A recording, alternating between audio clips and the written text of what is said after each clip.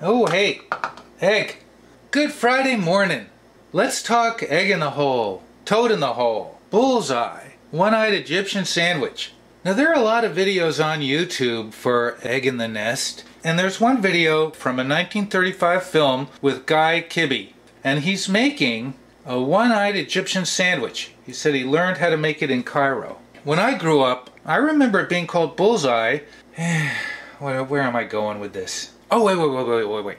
So there's this video of Guy Kibbee making his egg in a vintage aluminum pan, very much like this beautiful majestic pan. And he clearly is not using butter. I looked at a lot of videos on YouTube, and including Babish, who butters his bread. If you watch this clip, I will link the video below of Guy Kibbee making the one-eyed Egyptian sandwich. He uses some kind of oil, some kind of fat. It doesn't look like bacon grease to me. I'm not sure what. So I Googled cooking oil from the 1930s, 1940s, and Mazola came up. Mazola's been around forever. It used to come in a metal tin back then. This is genetically modified. This is not non-GMO oil.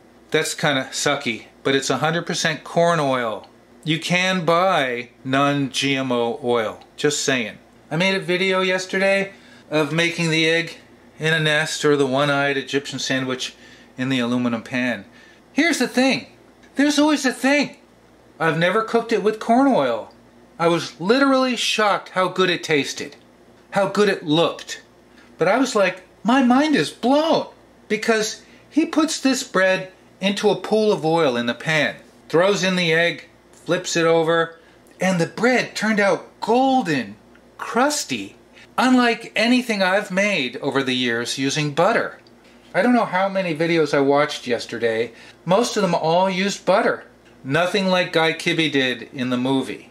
I'm really glad I tried it because, to my surprise, the bread tasted like it was buttered. I was amazed. I was taken aback.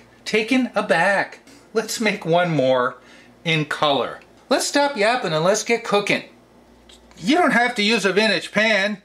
You're probably better off using a nonstick pan.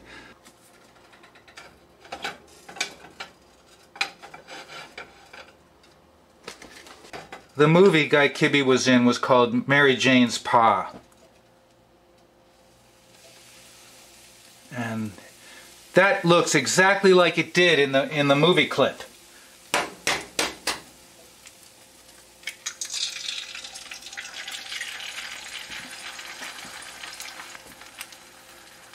One-eyed Egyptian sandwich. That's a better name for it. It would appeal to kids. Ooh, it's not even 6:30 in the morning.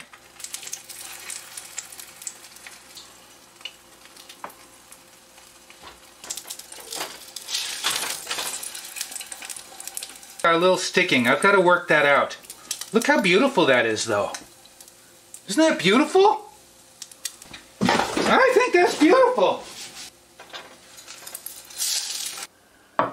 This video is not about me learning how to cook in that pan. Do we have a yolk? We do. We've got our yolk. Take a bite of the bread. Golden brown. It tastes like you buttered it. Using corn oil, I've got to say, it's probably the best egg in a nest I've ever had.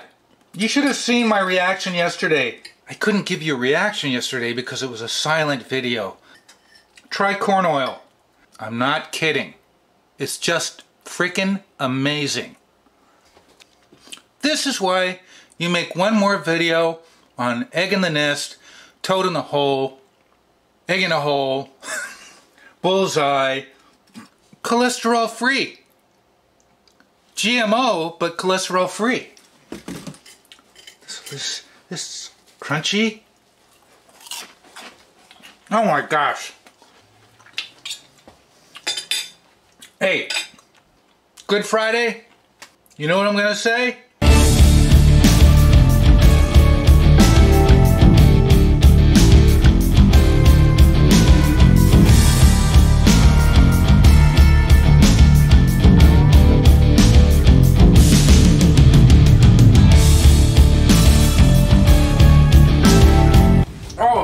heart-stoppingly good.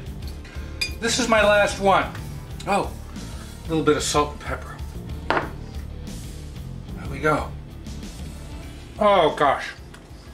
Thanks for watching.